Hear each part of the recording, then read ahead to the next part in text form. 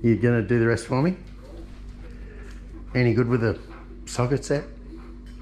Allen keys? 5. Righto.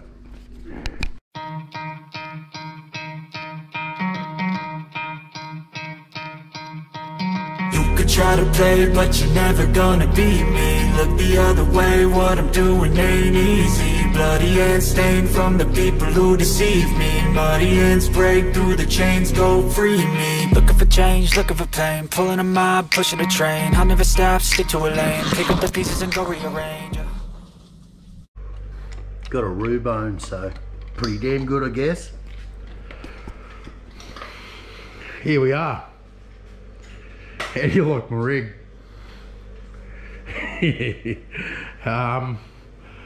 Last time in the shed we were at problems with the motor, and so I'd ordered some bits and they've arrived. We've got a MX4R motor, gearbox bracket and peg bracket because I needed one, and some more headset bearings and some brake pads and bits and pieces. Oh, and put the camera down.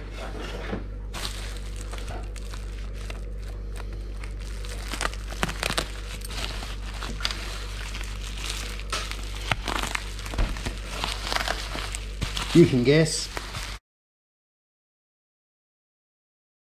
I can't see anything specific on here that says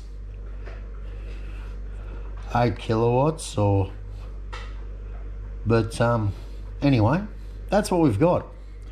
And some buy yourself a decent set of these things, because I bought some cheap ones and I snapped one of these balls off in one of the Allens on the bike. Obviously everything's tight, and yeah, disaster started. Got ourselves some thread lock, got ourselves a new front tyre because the back one grips up really well.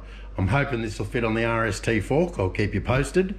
It's a Maxxis 70-119, and on the back I've got a it's an MX I can't remember, it might be MT, and this one's called an IH. It's supposed to be slightly narrower.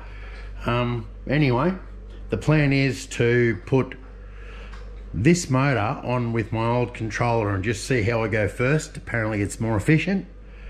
This, I believe, is going to require the bypass, but I've got all the bits for the bypass, so 5 minutes after I've done this I'll probably, anyway, we'll see. You know how it goes. Couldn't wait. I did the brake levers. I did the things that I didn't want to do first. So first things first, I did the tyre.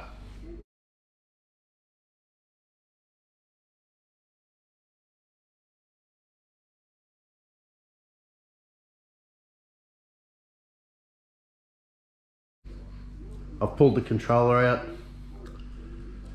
and disconnected the motor and Hall effect sensor, and seems to be the one bolt through on this side, goes through the gearbox,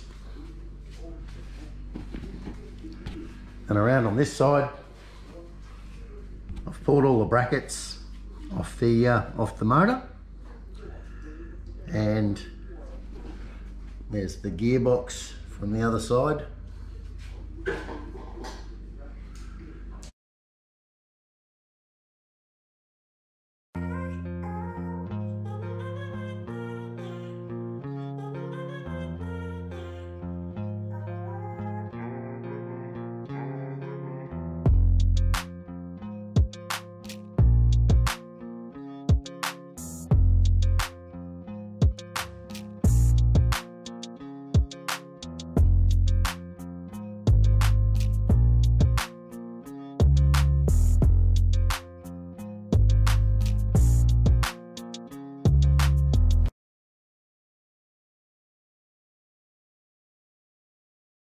MX3 motor and controller on the left, MX4R motor and controller on the right. Looking at the specs, both 4 kilowatts nominal, 6 kilowatts peak, the motor, 8 kilowatts peak.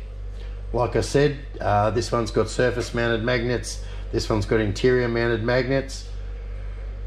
There's a lot of...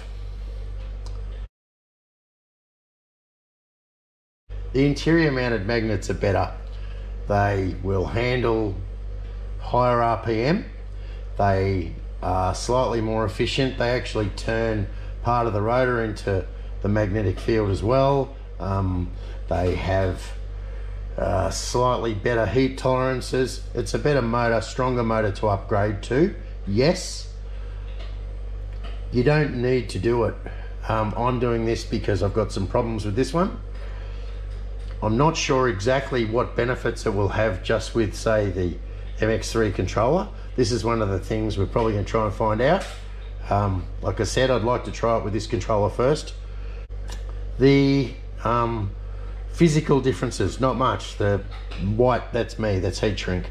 The bolt pattern for where the gearbox mount is, you've got just a couple of bolts on that one, you've got 4 on this one.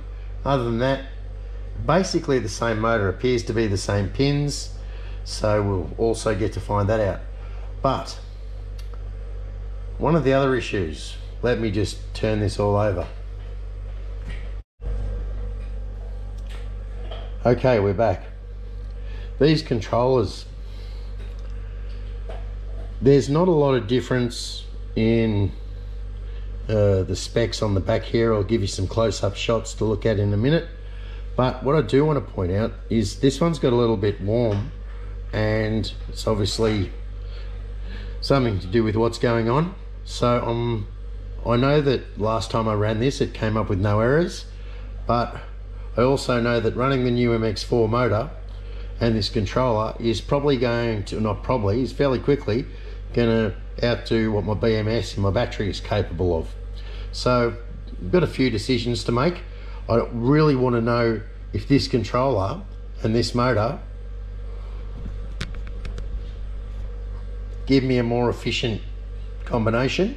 Theoretically it should. While we're here, we've got the gearbox in the background. It depends on what sources you check, and I've found different things written in different places. You go to Lunar Cycles, it tells you it's a new and improved gearbox. It mentions the mount. It basically says it's a better gearbox, and it also says 3,000 to 5,000 miles, or it might be kilometers, but either way it's a lot on the oil change. I went and cross-checked that on the actual MX4R instructions, and it says the normal. It says, yeah, do the first oil change at wherever it is, 300, and the next one at 1,000, and 1,000 after that. So differing reports on where you look. Also, I believe it was Grit Shift. I checked out their website, and there was some internal pictures of both gearboxes that appear to have the same parts in them, nothing extra added, and appeared to be the same part numbers from what I could check. So the jury's out on the differences on the gearbox. It feels good.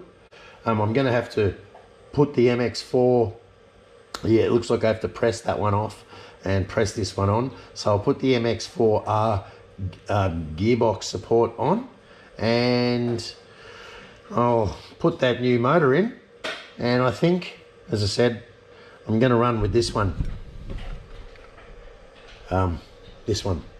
first, and we'll see how it goes. I do also believe that there's a new startup procedure where with the MX4 you actually have to pair the motor to the, I'll show you when the time comes. I may have to do that first, but that's all for another video, I reckon. Anyway,